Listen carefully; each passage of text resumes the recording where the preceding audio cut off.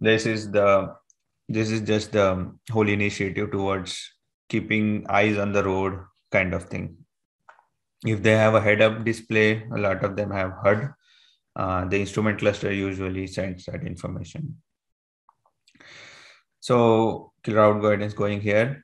Traffic data. So I don't know, most of the navigation systems nowadays have this colorful chart where it tells this route has good, this is good, it's green, some are amber color, some are red, okay, slow moving traffic, not move. So that information is real time, and different regions uses different ways to send traffic data. For example, Europe uses RDS, radio data services. This is FM multiplexed signal.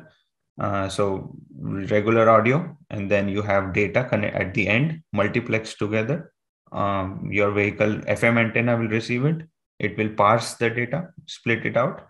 A decoder would then send it out to the head unit. The head unit would make sense of the information, and it would automatically overlay those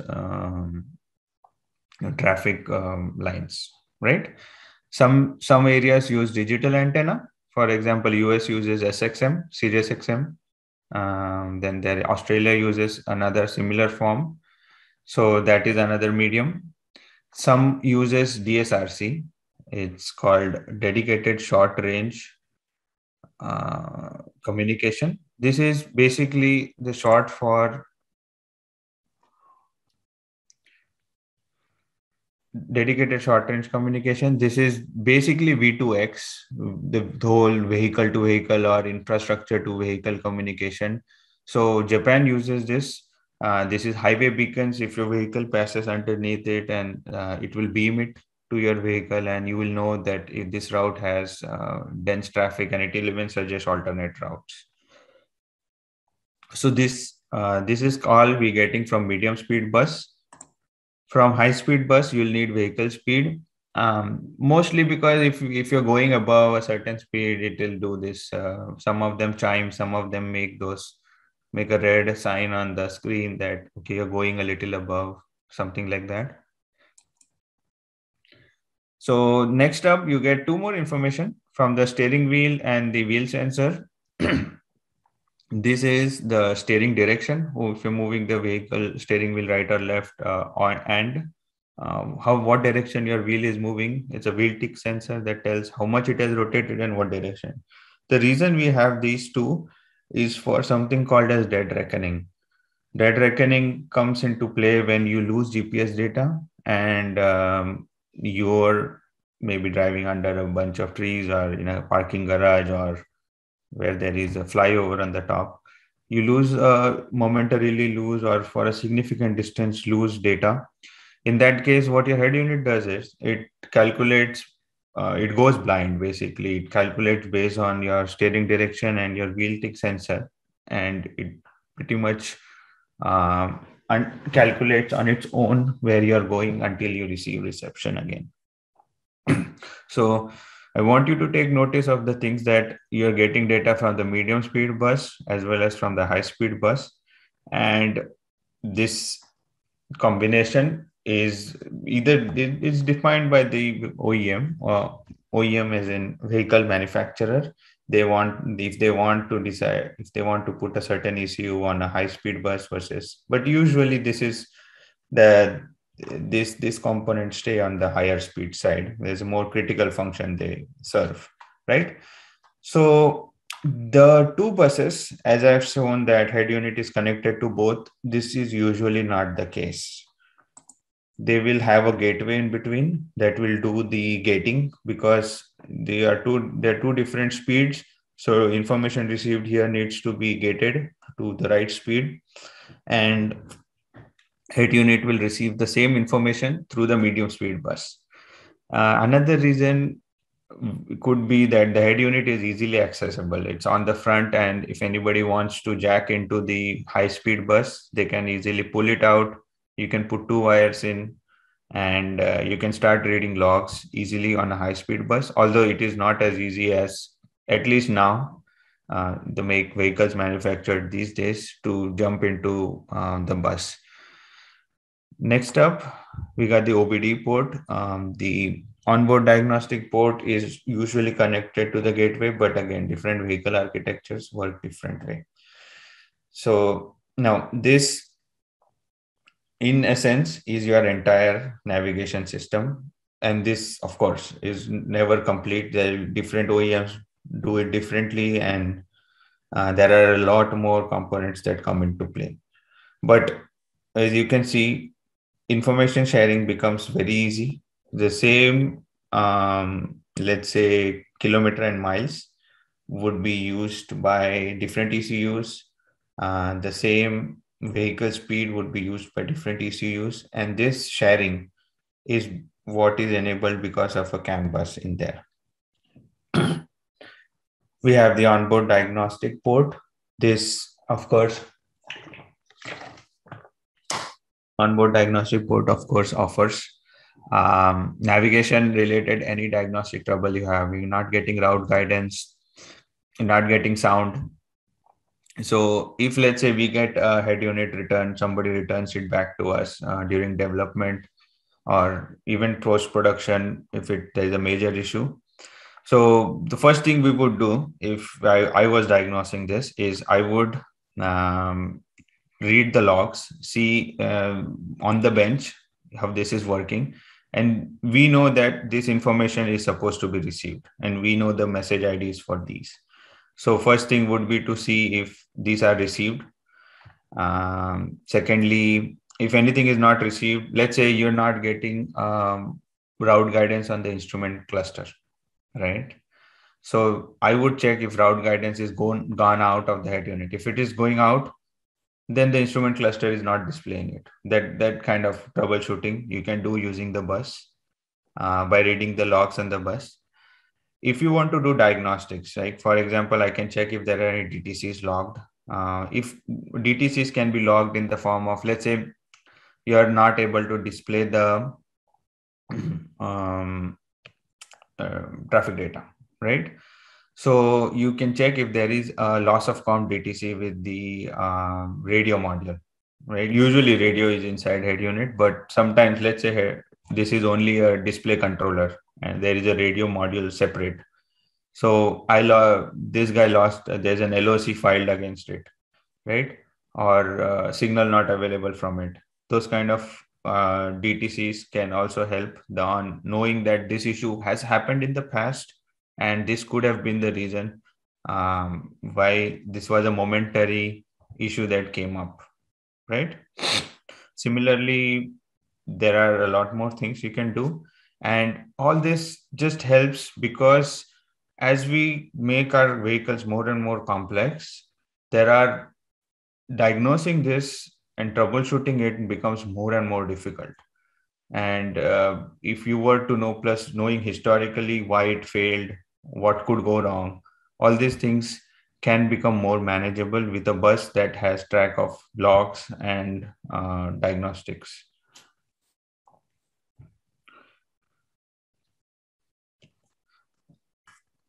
Right.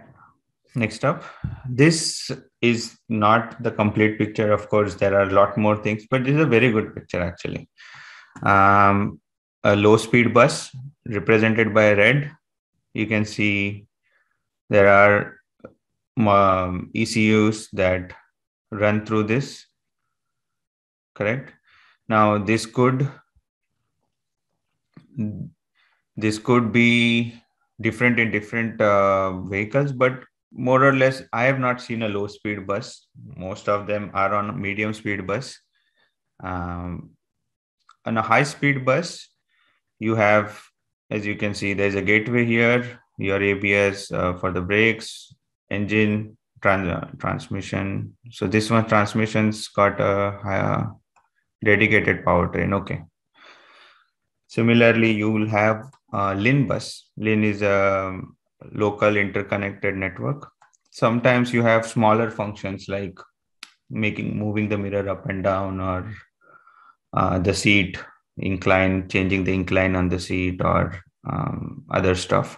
So it's a smaller network reporting to a bigger CAN bus, CAN ECU, and the CAN does the gating based on, if this, let's say this is the lock module. If you lock it, this guy has to let everyone know that the door's locked. So this will send it on a LIN network. Okay, a little different. It's a little lighter bus. Next up, there is a safety bus, like this one, which controls the occupant restraint system, airbag control system. This is safety because safety is very critical. There is a initiative in the last 5 or 6 years where safety, they've clubbing it under ISO 26262. Functional safety. This is very big. They have some measures in place like no single point failure. You will have dual lines where failure will happen, and there is a big checklist that needs to follow for any system that is deemed as safety critical. Similarly, bus also has that safety features inbuilt in it. So this a combination of all this helps to keep data within manageable limits and make sure that every ECU is connected and to a certain extent, controllable. There are other newer buses in place, like for example, you've got Ethernet, automotive Ethernet, especially with the autonomous direction we are heading, sometimes cannot hold the bandwidth. So that is another, and then there are more. CAN FD or flexible data rate. This was again an initiative that was extended by Bosch. This just offers, let's say, broader bandwidth. With the 8-byte CAN frame, you can send 64 bytes of data, a bigger, more faster, more robust. I got multiple CRC. So this basically, they found that, okay, couple decades in, and okay, there's a bunch of problems we have, but CAN is still good. Let's just make it a little better. So they got CAN FD. It's backward compatible, as in first 8 bytes usually go at the same speed. And then if you have bigger data frame, then the rest of them go faster. That's why it's called flexible data rate. But this enables it to be used with a regular system. So you don't have to change your entire system. With this, I think we are almost at the 45-minute mark. We covered most of the on a very introductory level, of course, but I tried and go as much detailed as possible on CAN and diagnostics. These areas individually are very vast and have their own, deserve more time to learning this and doing more in this. I encourage everyone to, if nothing, at least if you have vehicle, go in and check for that OBD2 port. And if you can find, of course, you can YouTube and see there are many ways you can hook up an Arduino and a CAN controller and start reading logs, even if they don't mean much. But you can start getting a feel that your vehicle is much more smarter and a lot of things go inside it than what seems on the surface. Okay, with that said, if you are interested, automotive is a big space. At least in US, it is very vast. And these are some of the job options, career prospects, if you are interested to pursue in this direction. Most of them come in product development because you have about 2 to 3 years of a product development cycle where the vehicle manufacturer will manufacture the vehicle and the suppliers who are making individual ECUs will work in accordance with the vehicle timeline and they'll develop their product. Okay. Systems. This is, let's say there are 4 primary product development. There is mechanical, of course, in addition to this, and there is electrical. So everyone uses CAN. You'll need to know general understanding of CAN bus. In some cases, more understanding of CAN bus. For systems comes into picture when your system fits into a bigger system. For example, the vehicle is the bigger system, and your system, for example, you are making the body controller module, or in the example we saw the infotainment head unit, right? The head unit is a system which fits in a bigger system. Anytime there are system fits in a bigger system, there are boundaries, there are interfaces, and there are problems.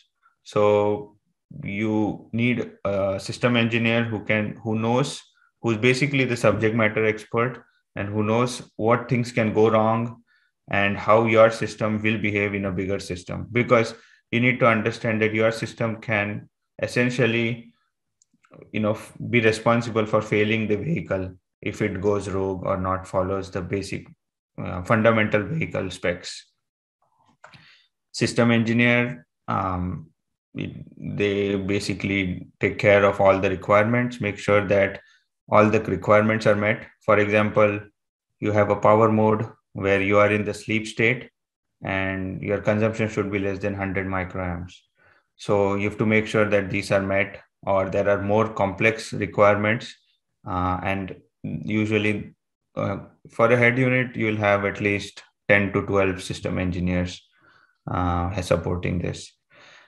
System architect, that's my role.